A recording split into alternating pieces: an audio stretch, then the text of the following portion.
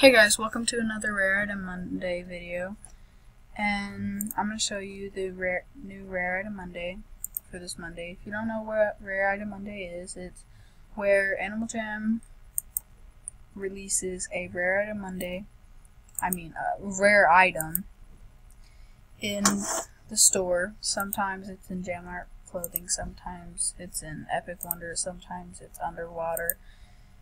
It just depends. Sometimes it's non-member. Most of the time it's member because Animal Jam's so unfair. Today it's rare 3-horn armor, and it's pretty cool, I guess. I'm not gonna buy it, but it matches the rare long bow, which I really like.